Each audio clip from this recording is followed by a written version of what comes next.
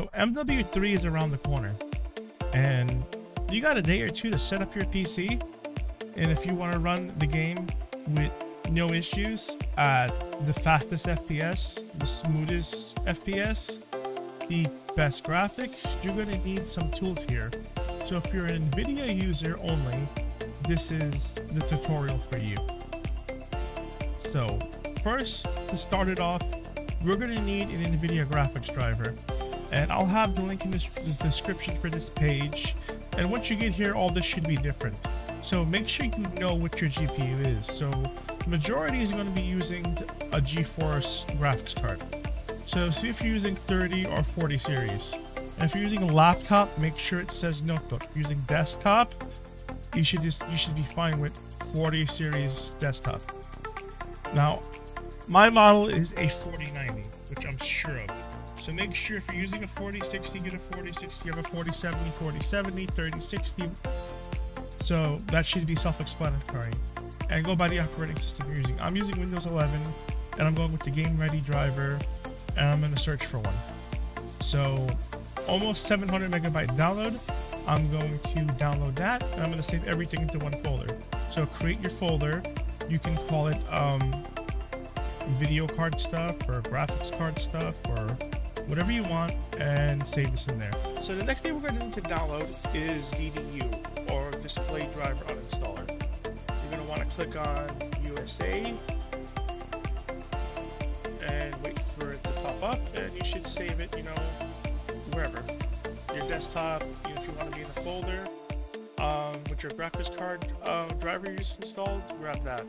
Now we're going to need NVClean, and I'll also have the link for both installs in the description. The purpose of this is to debloat your driver. So we're going to properly uninstall the current one, and we're going to debloat the new one. So you're going to get the most performance, the most FPS, and the best MW3 experience you can possibly want. So you're going to click on one of these. If they don't load, go with the next. If it loads, I'm going to hit the next, and there's the download. So save all these things, and you get back to the video, and we're going to show you what to do with them. Okay, easiest method to go into safe mode. Grab your keyboard, hold down the shift key, and go to start and hit restart while holding down the shift key. Once you get into safe mode, you want to hit troubleshoot, reset PC, or see advanced options. Then you want to hit advanced options. Then you want to hit startup settings. Then you want to click restart.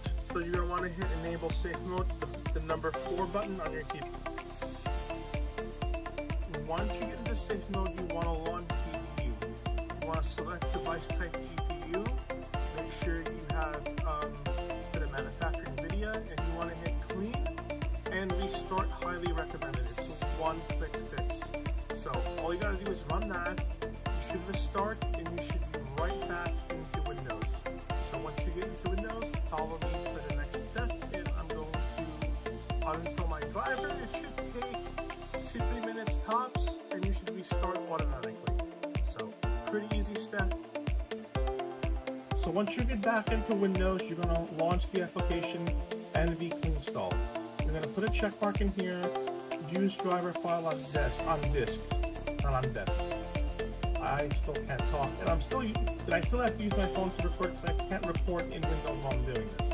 So hit browse, find the driver you saved into the folder. Once you select your driver, you're going to want to hit next. Okay, so recommend that you're going to need the display driver. If you're on laptop, you may need HD audio via HDMI. So if you're on laptop, check this. Some laptops might not need it, some do. So to be safe for a laptop, hit this. And then you're going to want to hit next, and it's going to be progress bar has finished, and you're going to want to use these settings. Disable installer telemetry advertising. Unintended express installation. Allow automatic reboot if needed. Perform a clean install. Enable DLSS indicator. Show expert tweaks. So you really don't want to mess with any of this stuff. And this is the safest setting to use.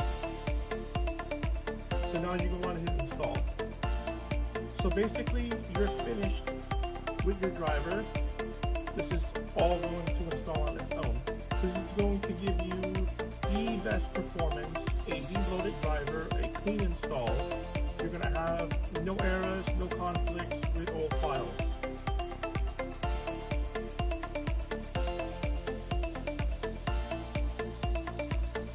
So this is going to do all the work, and for the end of the video, I'm going to show you the best Nvidia control panel settings.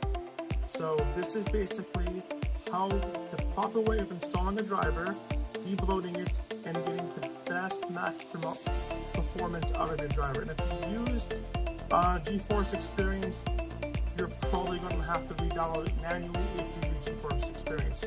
I recommend not to. I would take the performance boost over GeForce Experience, and if you want to record your games and stuff, use OBS Studios. Okay, now we're in Manage 3D Settings, and I'm going to show you the best settings you want to use for your Nvidia control panel. Okay, so you have image scaling you want off, ambient occlusion off, anisotropic filtering off, anti-aliasing FXAA off, anti-aliasing gamma correction off, anti-aliasing mode off. These two will be none and grayed out. Background application max refresh, max frame rate, whatever. CUDA cores all. This is a new setting I haven't heard of, so I have no idea what to do with that. DSR factors off. DSR smoothness, that's going to be grayed out. So low latency mode, you're going to want to put on. Some people like to use ultra. A lot of people say ultra does more harm than good, so you want to experiment with both settings. I recommend on. Some recommend ultra plus boost. So monitor refresh rate. I use fixed refresh rate versus G-Sync. I think G-Sync does more harm for competitive SPS games versus immersive story games. So I don't need G-Sync because I don't get screen tearing, because I have a sorry about that, 240 hertz monitor, and most of the times with a 4090 I can get close to that number, or I could push 240 or close to that number, so I really don't need it. Okay, OpenGL rendering GPU, you can just put that to your graphics card, which mine is the 4090. Power management, a lot of people say to use normal versus max performance, because you're just going to be wasting performance in menus, and you'll be playing at max performance when you're actually gaming, not just in menus or in a lobby or something. So preferred refresh rate, you want to do the highest available. That's going to get you your full 240 refresh rate. If you have a 165 hertz monitor, you'll have that. You know, 120 hertz, 360 hertz, you're gonna get the highest refresh rate. So shader cache size, I like to use 100 gigs, so you don't have to constantly reload shaders. I believe that's what it does. So anisotropic, texture filter, anisotropic sample, I don't know what the rest of it is. Let's see, optimization, yeah, leave on. So texture filtering, anisotropic sample optimization on. That is a mouthful. Okay, so texture filtering negative LOD bias allow. Texture filtering quality. You want to switch quality to performance. Some people say to use high performance. You can try both settings, but they say the best, the most performance you get is just plain performance. So texture filtering, Trilliner optimization, probably pronounced it wrong, on. Credit optimizations, auto. You could put that on. I don't think it's going to hurt or make a difference. And virtual sync. You do not want this. You want this off. So these are the best settings for an Nvidia control panel. So that is the Nvidia control panel tutorial. And we're pretty much done here. So subscribe to my channel, subscribe to my Twitter, which is all David Plays X89.